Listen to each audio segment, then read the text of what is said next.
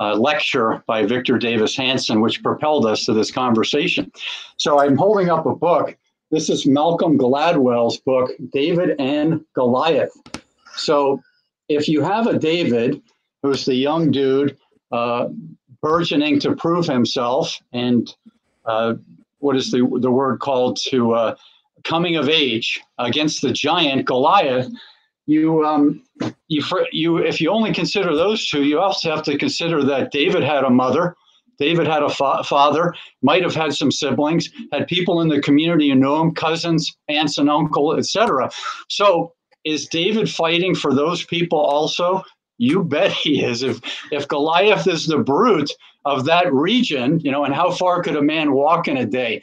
18 miles, 10 miles, and if it's hot and rocky with no water, not very far. So that area with no water would be Goliath's stomping grounds, and David is protecting all those people in that area. And that's what we're going to talk about right now. What does it mean to be a general? What does it mean to be a general on home soil, general on foreign soil, a general that's going back to speak in Washington, D.C. to the people who haven't been where he's been, haven't seen the devastation or the potential of devastation that he or she has seen. So these are some of the things I want to bring Mr. C in and talk about, that the general away, the general home, and the therapeutic society that Victor Davis Hanson touched on in this discussion. Please share your thoughts on some of those topics. Okay, excuse me. Well, first of all, there is no question that since the turn of the 20th century, the commanders of our military forces have, generally speaking, and excuse that pun, but have generally speaking been combat veterans of some sort or another, whether it is in the kinds of wars in which we engage now, which are, let's see, what's the word they use? I'll probably think of it later, but it's not the declared war. Okay, here's the phrase: unconventional war. World War I Part A, World War I Part B were conventional wars, world wars.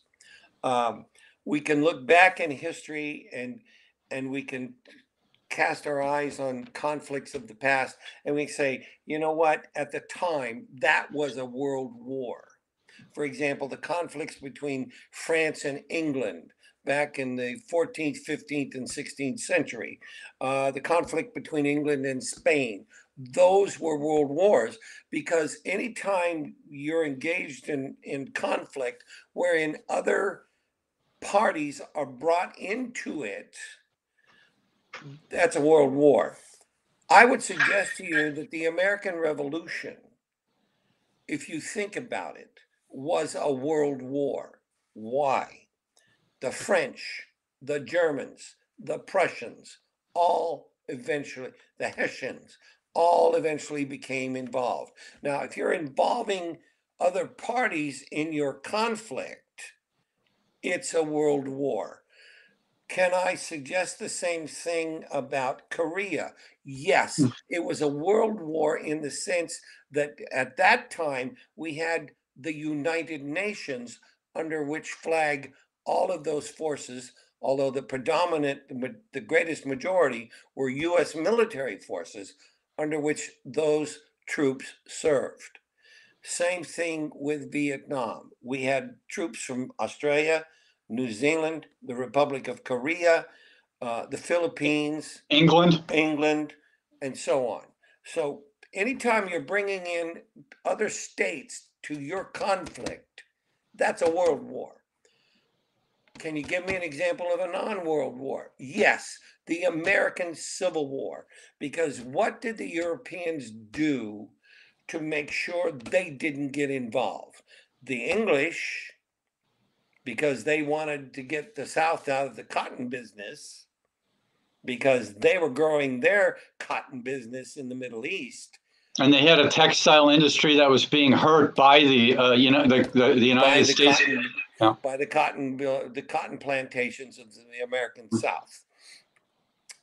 The French, yes, The French, yeah, why? Because they were trying, not a lot of people know this. Remember the French and Indian War, which the French lost to the British, by the way. But did the French hope to get a greater toehold in Canada?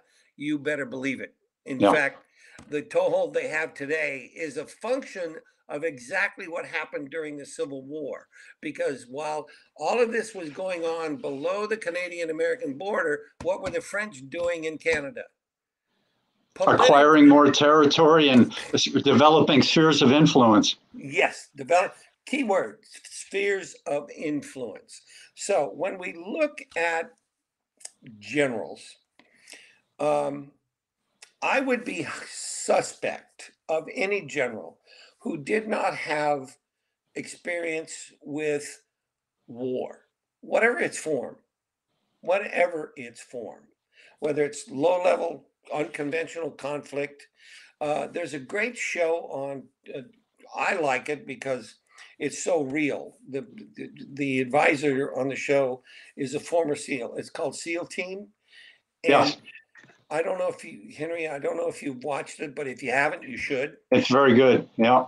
Yeah, and the principal actor, David Boreanaz, and he does a really great job of demonstrating the conflict, the internal moral, ethical, psychological conflict of making decisions either in the middle of combat or prior to or after combat.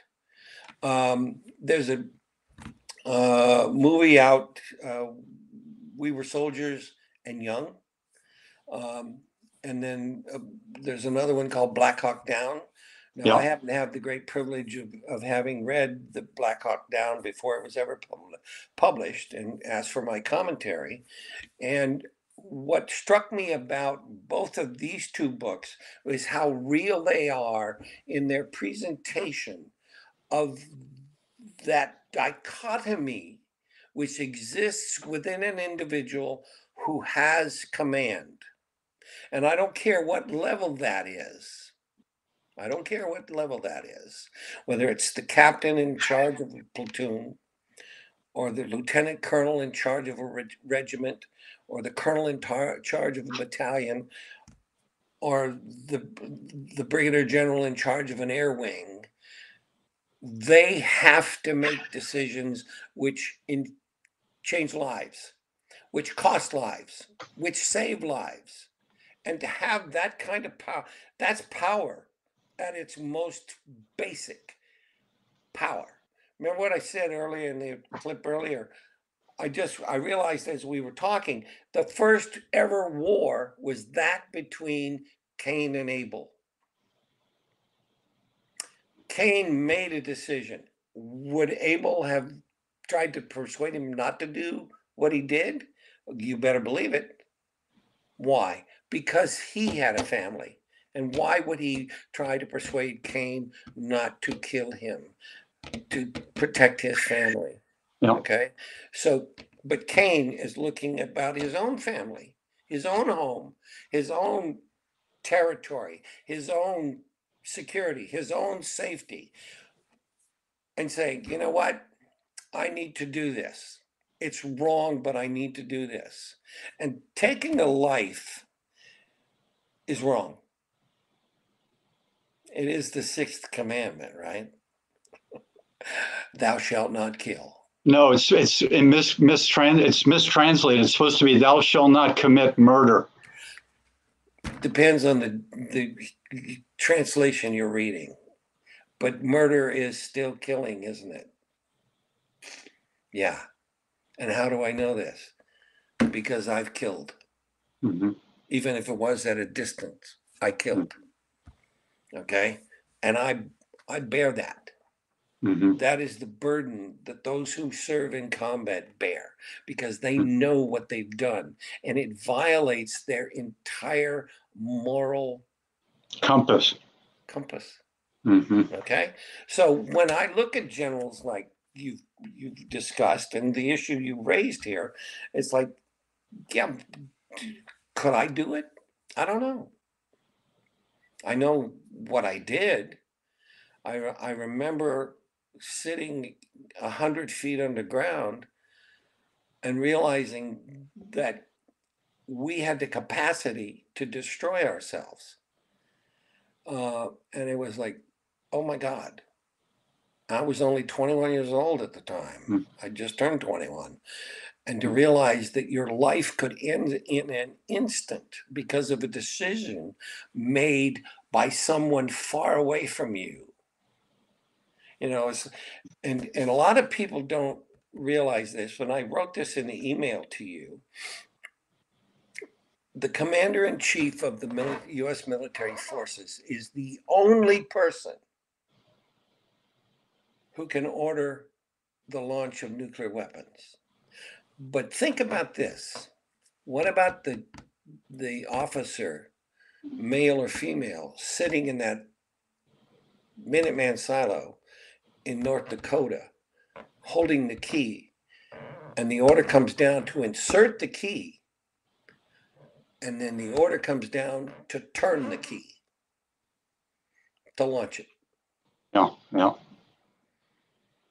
And what the consequences of that action are going to be. Death and destruction on a scale never seen in human history. You know, so it is not. Let's go back to Patton was the ideal soldier. Salute smartly, carry out the mission. That show, SEAL Team, the character played by David Boreanaz is the ideal soldier. Tell me what you want me to do. Tell me why it's important, and they always do in that particular show. They always say why we're doing, and the war is against terrorism in all its forms. And a lot of people don't understand the relationship between that word and the word deterrence. They both have the same root in Latin, to cause fear. And so when you get those orders, when Patton was given orders by Eisenhower, he carried them out. And the Germans were justifiably afraid because this man had no fear. I will give you two examples from Native American history of the kinds of generals. Sitting Bull, okay, led the campaign across the plains, led to what happened to Custer, all right, at Little Bighorn. And then Chief Joseph of the Nez Perce. Now, what many people don't know is that within the Native American cultures, not all of them, but most of them, there were not individual chiefs or who ran the tribe. There was a chief for everything. That there, in many of the Native American tribes, many of them were matriarchal. And so women were part of the decision-making process. So when there was a war, and believe me, the Native Americans did wage war on each other, there would step forward a chief to do that. Sitting Bull was that. He was a war chief. Chief Joseph of the Nez Perce was a peace chief, although he had been in combat. Because why? Because all of the young men of the Native American tribes, particularly of the Plains Indians and the plains of the Southeast, that was part of their growing up process. They learned how to handle weapons, how to, when horses were introduced into their culture, they learned how to ride horses. They learned how to use horses in combat. So did he understand what the consequences of war were? Yes, he did, because he'd been there, done that as a young man. So when he rose to the position within the Nez Perce tribe and became a chief, he was not a war chief. And he was the one who led his tribe onto the reservation because he politically recognized that he could not defeat the white man. He couldn't. Technologically, the white man had him beat out the gate. Sitting Bull, yeah, he had that great victory at Little Bighorn, and there were literally other victories as well. But the tide was rising, and there was no question about what was going to happen. So we come to the modern period, and what do I see our modern military doing? Well, let's go back to a war, Iran, Iraq. It began while I was still on active duty. At the same time, that was in 1981. Prior to that, the Russians had invaded Afghanistan. I remember my commander asking me what they were thinking, and I said to him, I don't know, because obviously they haven't read their history books. And of course, we all know what happened, that eventually the Russian war in Afghanistan would bring down the Soviet Union. It did. It brought it down. Too long and too costly, and the people who couldn't vocalize their dissent back in the Soviet Union were doing what they could, talking to each other, missing their nieces and nephews and their brothers and sisters, their sons and not daughters probably that much, but their sons. No. And they knew that could not continue on. From the Politburo issuing those ridiculous orders of continuing each and every year when they're standing in a bread line for a few hours and maybe not getting anything after those few hours. And why was Mao Zedong so successful with the Communist Revolution? He was a general in the Communist Army, Chinese Communist Army, because he had learned the lesson from Genghis Khan, because he had learned the lessons from Alexander, because he understood that how do you win the people? With wheat, with rice, with food. You feed them. It's real simple. Genghis Khan, his way of winning, because he would lay siege to these cities, moving across the Russian steppes and into, although he had problems in Afghanistan, well, it wasn't called Afghanistan at that time, the frontier provinces, he turned his attention to Europe. As you read that book I told you about, you'll find out he turned his attention to Europe. Alexander the Great ran into a problem in the northwest frontier, which is now part of the Afghanistan-Pakistan nexus, and he ended up going on to India because into the Hindus because he couldn't win the war there, and that's what Sun Tzu said. You can't win the land war in Asia; it's too big, and the forces you face are too diverse. So we now have been stuck in Afghanistan for 20 years. That is a function of the political choices, not the choices of the military. Now, the good thing about our nation is that our military is under the civilian leadership. The bad thing about our military is it's under our civilian leadership. Because what do warriors want to do? Win and go home. Win and go home. The world in which I operated for 20 years, part of it, I belong to groups, we're called the silent warriors. We're the behind guys and gals. And the stress is no less, like I mentioned, the two people in the Minuteman silo.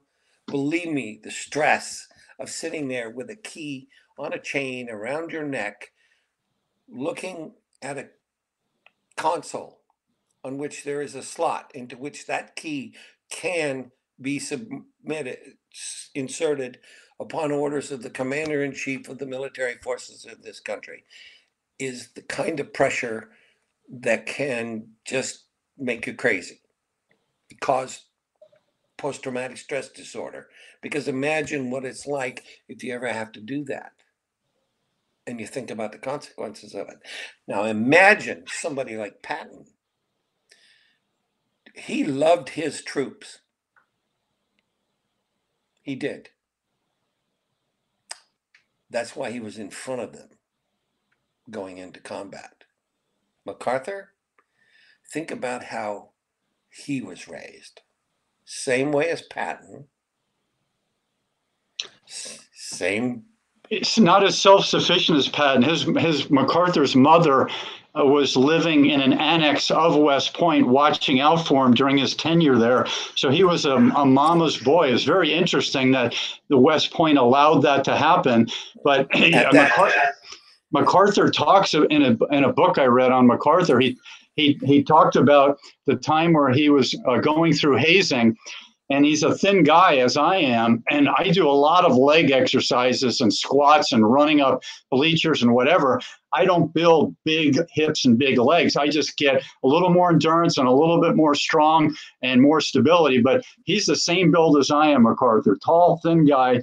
And they put him back in the early 1900s with a saber, one guy holding a saber and another guy holding the other end under his crotch, and they make him put his legs out wide and get into a slight squat position, and then they're chanting and they're waiting till he breaks down. And these guys that were doing that weren't going to remove the saber. They were going to let him ginsu his groin and suffer. And he talks about this, and the whole idea of hazing and rushing a fraternity or being in the military hazing, I know where the roots come from. They go back to the Spartans and the native people and the tribal people before then. It's like they beat the heck out of you and they give you impossible things to see if you can perform physically, your character can hold it, your mind, body, and spirit can endure that horrible stuff. I understand why it's there, and maybe comment on the hazing and comment on the degree of the hazing in the early 1900s versus now. It's virtually been eliminated from fraternities. The going on, putting people in the back of a U-Haul and locking them in and taking them somewhere they know not where, making them stay up for a few days and drinking till excess. All these things have been changed now because of deaths and dismemberments and physical breakdown and mental breakdown. So maybe talk a little bit about this hazing in the therapeutic society in which we live. Well, it's interesting that you bring this up, because I'm certainly familiar with what happened to MacArthur, because that was the culture of the time. And if you look at history, and that you mentioned the Spartans is particularly important because of what was expected of Spartan men and women. All right. As you know, Spartan boys were literally given to an older Spartan warrior, and by our definition today, sexually abused. That was a rite of passage. Nobody bothered to ask them how they felt about that. Nobody bothered to talk with them after their initiation, if you will, that first rape, and that we can from our far remove look at that and say that's rape. We can say that's child abuse, but it was part of the culture, and the entire culture accepted it. So when we look at what MacArthur experienced, and by the way, that circumstance of his mother living close to the camp, West Point, that was abolished a long time ago. But the fact, I don't think many people, in fact, I'm pretty sure many people do not understand what the purpose of military training is. And certainly in terms of the Spartans, living as they did, and I've got a great video that talks about the Spartan experience, which I used in my class, that considering where they were, where they lived in the worst part of the Greek landmass. It was rocky, it was hilly, you couldn't grow a heck of a lot. there wasn't much in the way of industry, and certainly in terms of the things that occurred in Athens with Socrates, Plato, Aristotle, and so on. There wasn't that kind of society. So what did the Spartans, what did they focus their energy on? Survival. Now, I know you've read Maslow a long time ago. What's the hierarchy of human needs? Food and drink, shelter, and security, right? Those are the first three, the most important. And once you have those first three needs met, what's the next thing? Procreation, continuation of the self. Then we can get into the higher of the hierarchy of needs, we're finally ending with self-actualization, being all you can be, blah, blah, blah, which, by the way, the United States Army used as a motto years ago. Remember that? Be all you can be. And now they use the Army of One, or they used that for a while, Army of One. Be all you can be. The first time I heard that commercial, I laughed. Because it's right out of Maslow. It's right out of the concept of self-actualization. And certainly in terms of my own experience in military basic training, and I went through 16 weeks, 6 weeks in San Antonio, Texas, and then 10 weeks in Mississippi. And I'll tell you what, it was the hardest thing I'd ever done in my 18-year-old life. But one of the things that it did do for me was bring me to the idea that I'm part of something. Now, admittedly, I'm fairly intelligent, kind of, sort of. And so I can step outside of that and say, well, yeah, I'm part of something that has a purpose, but is that all there is? Well, of course, it's not all there is. And that's why I went on and pursued the education I have. But the idea of military basic is to break down those things which, how do I put this? Those things which you have learned from the society in which you were raised, which aren't taught anymore. All right? What do I mean by that?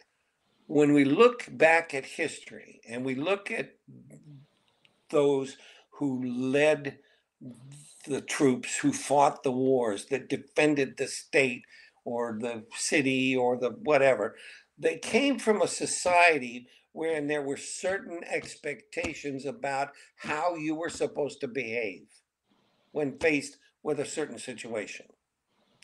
So I went in 1961. In 1961, I know you were not born yet. In 1961, we had come through a great war. We had just elected a president who promised us Camelot. And what did Camelot symbolize for most Americans at the time?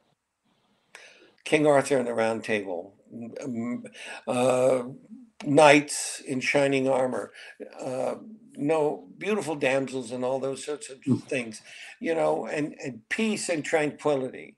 Well, the plain and simple truth is there was not peace and tranquility at that time.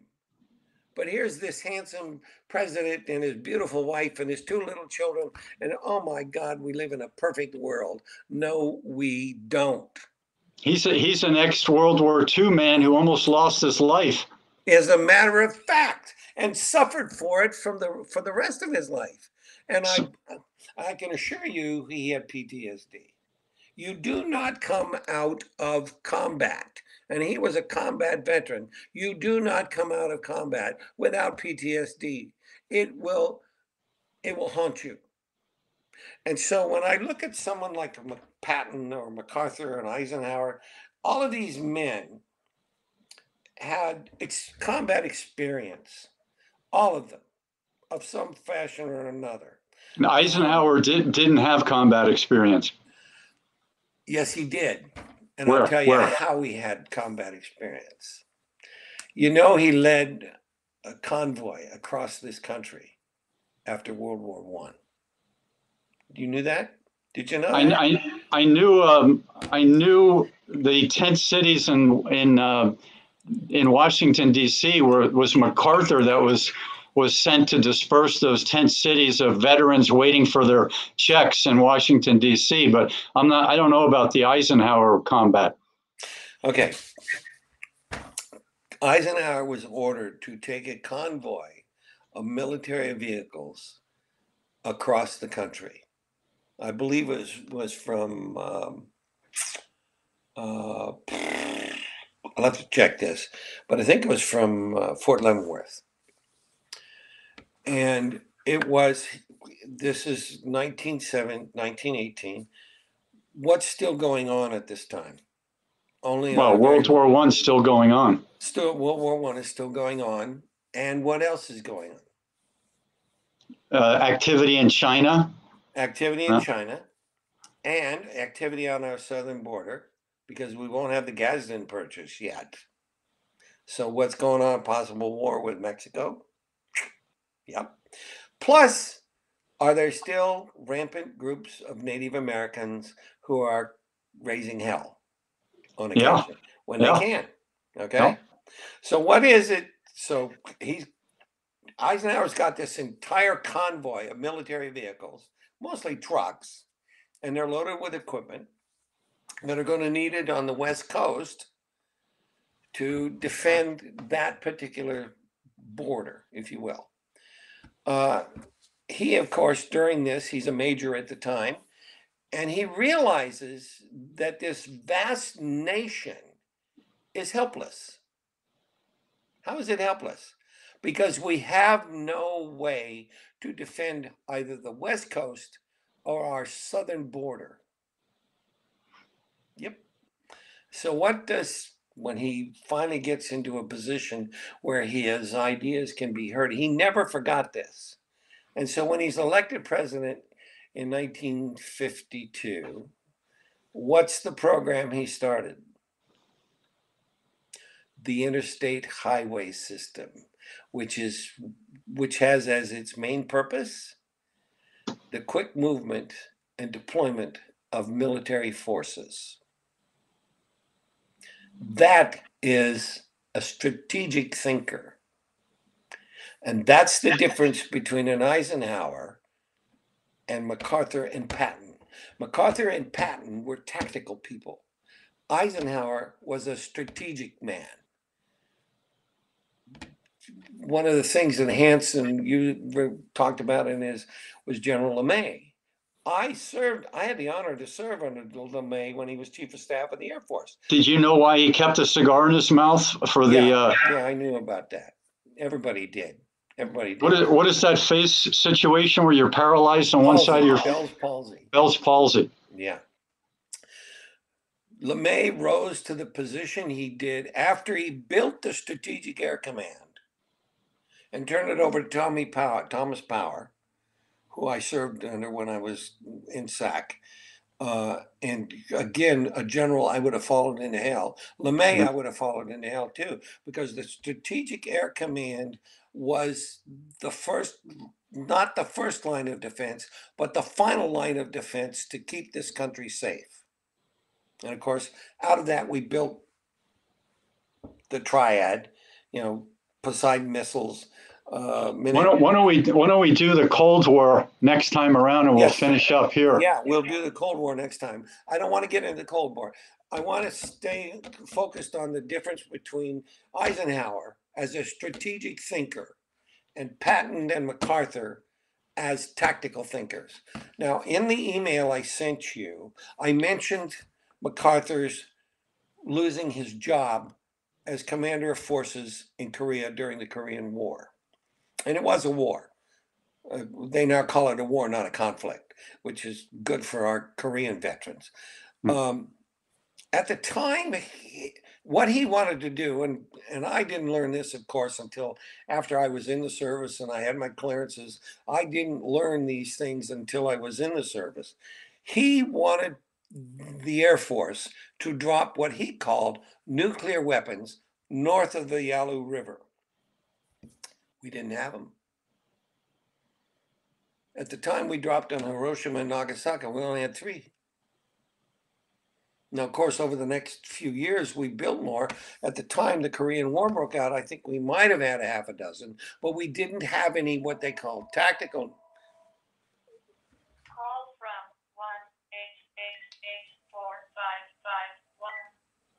1-888-4551. I just blocked it. It's nobody I know. We didn't have nuclear weapons or tactical nuclear weapons. We had strategic nuclear weapons. We had weapons that could take out large areas. We didn't have ones that could go down and target a troop movement in a specific area. Yeah, and certainly, as I outlined to you in the email I sent, when you contemplate the use of these weapons, tactical weapons, you have to take into consideration where they're going to be used. A strategic weapon has as its purpose. Let me give you a modern example of the use of a strategic weapon. 9/11. I got into a disagreement with somebody who wanted me to write a column for him for his newspaper down in Southern California. And he knew about my background, and I gave him as much information as I could at that time. The strike on New York City on 9/11/2001 was a strategic attack. What is the purpose of a strategic attack? I'm being a teacher now, so I need you to answer the question. To strike fear into your opponent. What else? It's more multi-level than that. Well, let's go back to what's a tactical attack? You do it. I don't want to. I'll do a lecture, but not a guess. Okay. All right. A tactical attack is to stop something that's going on immediately. Okay. Certainly, I can look at my own experience. I can look at things that happened in Vietnam, and I can say, well, this. But I think 9/11 is the perfect example of the difference between a tactical attack and a strategic attack. Did what Osama bin Laden do that took years of planning, by the way? You know, he didn't one day wake up and say, we're going to capture 2 planes. We're going to drive them into the Twin Towers in New York City. We're going to get another one, drop it on the Pentagon, and then we're going to get another one and going to drop it on the Capitol. He didn't wake up one morning and say, I'm going to do that, and I want this done by next week. Didn't happen. This took years. It took planning. He had to get people into the flight schools here in the United States. Why? Because the aircraft they were going to be using were U.S. made. All right? So, the years of planning, that's what strategy is. What was the consequence of that attack? Woke up a sleeping giant. No, it didn't. It made societal change. Now, I've joked about this in the past. It's not really a joke. You American citizens who might be watching this, you've had no privacy since the early 60s. Trust me on that one. All right? How much privacy do you have today? The number one way to get privacy is the fact that we have so many people sending so much stuff that the secret forces in our country and elsewhere can't go through all that. The only thing they can do is do keyword algorithms to pull things out and attempt to put more concentration on certain people with those keywords. That's my guess on the big problem for them now. You keep believing that. You keep believing that. Remember, Henry, the world I came out of when I came out of the Air Force, trust me, they want to know who you are and where you are. They will find you. Mm. No, I agree with that, but I'm saying in terms of processing my emails and videos as compared to all the other people who have emails and videos, that's a lot of work for a small group of people. They're going to, but keywords are just part of it, just part of it. But the strategic attack that happened on 9/11/2001 changed our society in not just fundamental ways, but in strategic ways. Let's go. Let's stop here because we're over time, and we'll take this up in the next go around. I'm Henry Croyder. This is Mr. C, and we wish you all the best in your health, happiness, and wellness. Keep an open mind. Please like, thumbs up down below, and leave your respectful comments, and we'll do our best to answer any that we're able to. Aloha. I'd like to add a comment. I'd like to add a comment. And if you can't be respectful, trust me, we'll delete you. Aloha, brothers and sisters. Aloha. Real, what? Let me get it in the screen. There we go. Henry,